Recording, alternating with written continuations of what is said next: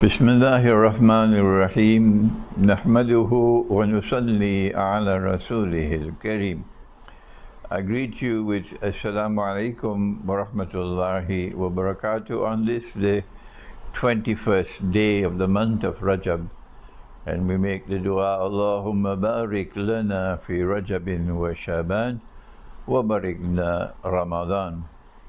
Our topic is a very, very serious one, but we will not be devoting more than a very brief time towards it. It is actually introducing the topic.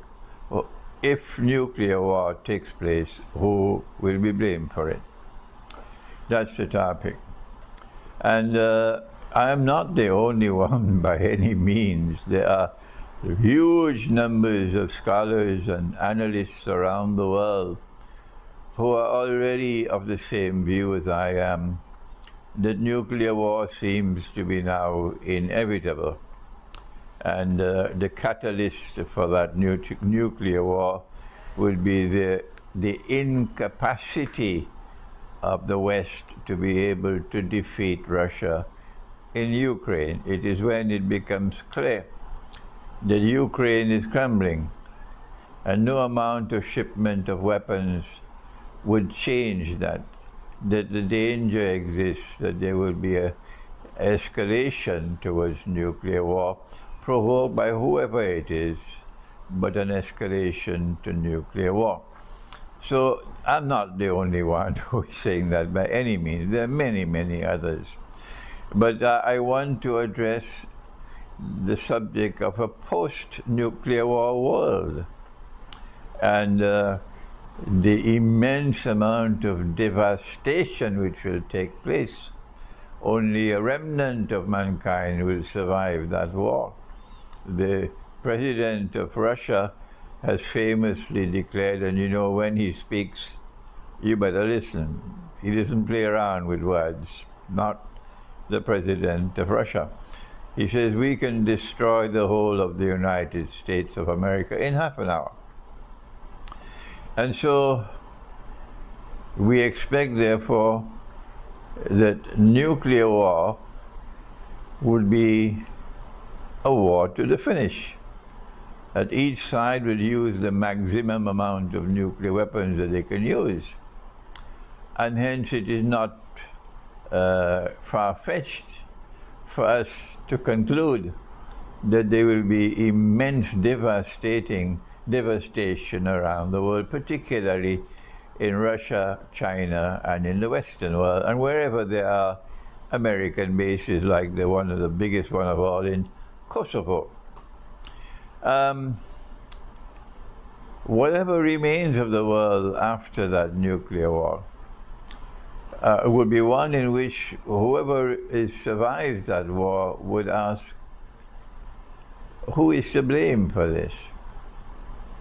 And whoever is able to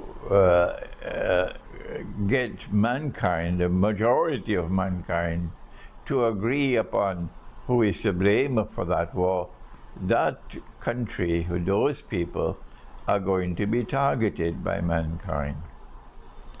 It is not in Islamic eschatology at all that all of mankind will perish. There'll be no more life on earth after that nuclear war, because our Prophet, Allah's blessing be upon him, and praise be to Allah, that as a consequence of Islamic eschatology, there is a growing recognition of the fact that when Prophet Muhammad, Allah's blessings be upon him, speaks, you better listen. There's a growing recognition of that in the world today, despite so many years and so many centuries of propaganda and lies against him. He said that either 7 years or 7 months, but we prefer the 7 years hadith, after the Great War, that a Muslim army will conquer Constantinople. I wonder why the scholars of Islam are not paying attention to this prophecy. Why are they not speaking on this prophecy? perhaps our viewing audience, including my critics, and I have no, I have no shortage of critics at all. And some of my critics, of course, make all kinds of nasty statements, but not all of them are like that. Not all of them are like that at all. So even my critics, as well as the rest, should be asking the scholars of Islam, of course respectfully so, not badgering them, why are you not speaking about this prophecy that after the Great War, within a few years, a Muslim army will conquer Constantinople? And he praised the army, and he praised the commander. He said, لَتَفْتَحَنَّ الْقُسْطَنْطِنِيَّةَ وَلَنِعْمَ الْأَمِيرُ آمِرُهَا وَلَنِعْمَ الْجَيْشُ ذَلِكَ الْجَيْشُ. He praised the army and he praised the commander. So we know there is life after the Great War.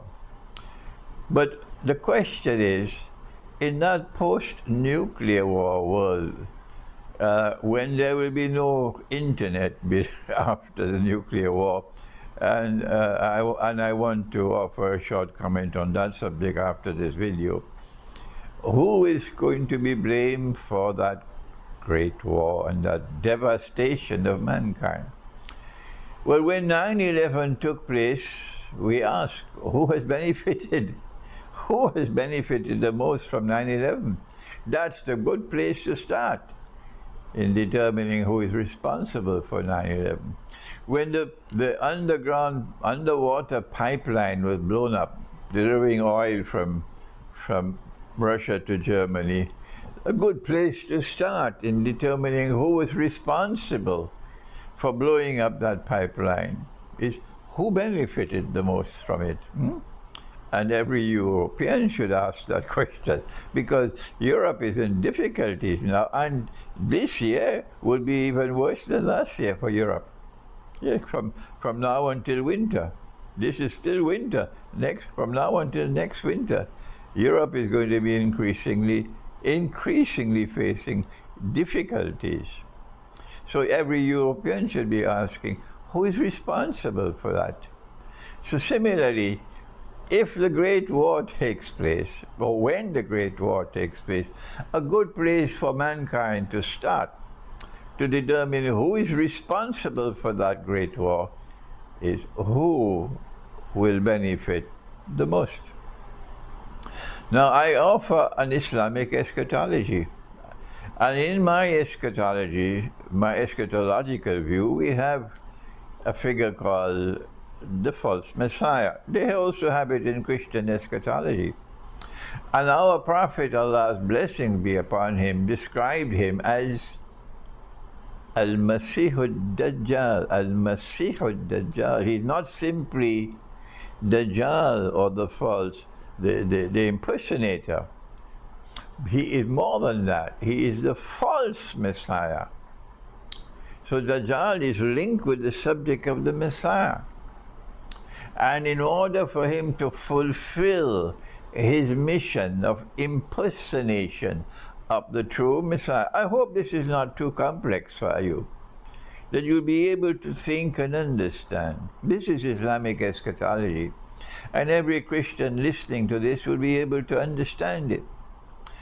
If Dajjal, the Antichrist, is to fulfill his mission of successfully impersonating the Messiah, then what is the mission of the Messiah? The mission of the Messiah, and I said to you in a previous video, it is my view that the promise of the Messiah, Jewish scholars should correct me if I'm wrong, the divine promise of the Messiah was given to the Israelite people only after the Israelite kingdom, the holy state of Israel, collapsed after the death of Solomon, Nabi Sulaiman alayhi salam, when they were in a state of despair and weeping. And so it was something which brought joy to their hearts that a Messiah is coming, a divinely promised Messiah who will bring back the golden age when holy Israel will be restored and holy Israel will once again become the ruling state in the world. The religion, the one religion accepted by Allah, the one true religion is called, it is of course the religion of Ibrahim alayhi salam, Abraham. And the Quran orders Prophet Muhammad, Allah's blessing be upon him, you must follow the religion of Abraham. So only a schoolboy would say that Islam came to the world 1400 years ago with Prophet Muhammad. Only a schoolboy would say that. So this religion which came from Abraham, Nabi Ibrahim alayhi salam, as the same religion which came with Moses, Nabi Musa, and with Jesus, Nabi Isa, Allah's blessing be upon him. It's the same religion which came with Nabi Muhammad alayhi salatu wasalam, and it is called the religion of submission to the one God rather than submission to the government. And that is Islam. That is Islam.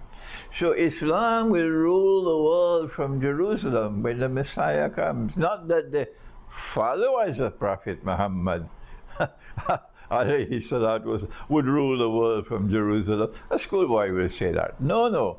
It is the Messiah, Jesus, the Son of the Virgin Mary. It is He and the religion which He has brought, which is the same religion that we have. It is that religion which will rule the world from Jerusalem in a holy state of Israel. This is Islamic eschatology. The followers of Prophet Muhammad, we will have a holy state in Mecca, and it will be led by the Imam al-Mahdi.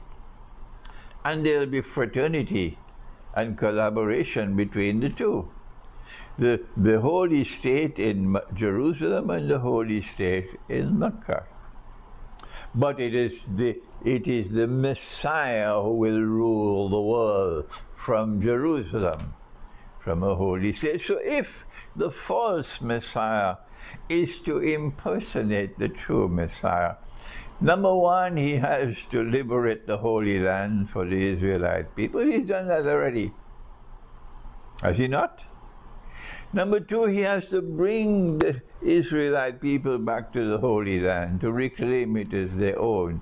2,000 years after Allah expelled them from the land. He's done that already, has he not?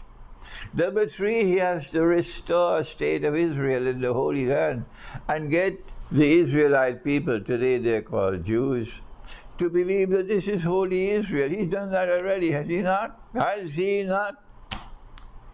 And then finally, he has to take that Israel and make it the ruling state in the world. That is still to come.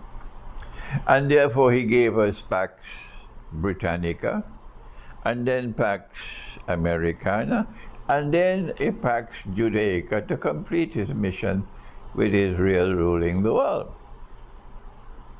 If Israel is to rule the world, and I'm not the only one saying that, then modern Western civilization and Russia and China, you have to get them to fight with each other, to mutually destroy each other. That's the plan. That's the plan.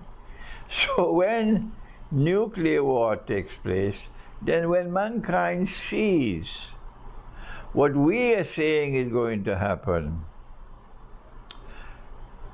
we see a state of Israel attempting to replace the United States of America as the next ruling state in the world. This is nothing new.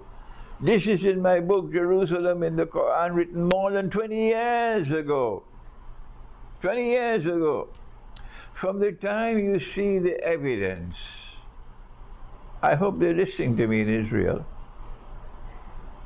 From the time the world sees, or the remnant of the world sees the evidence that a Pax Judaica is coming to replace Pax Americana, and Israel is poised to assume position as the ruling state in the world, taking first of all control over money, with one central bank ruling the one currency that all of mankind will have, and of course that will be in Israel. Then it will not be difficult for mankind to come to the conclusion they're the ones responsible for the Great War. I don't have to provide the evidence who pulled the trigger, who did this and who did that. Who is benefiting from the Great War? So I want to end this brief video, which introduces a new subject now, which I have not discussed in the past. The great likelihood that in a post-nuclear world, mankind will eventually blame the state of Israel and the Zionist movement around the world, blame them for the nuclear war.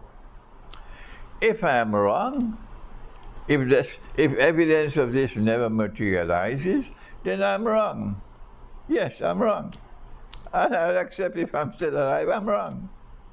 But if the evidence does emerge, and I'm right, then they'll confirm the truth, which came with the Quran and with Prophet Muhammad.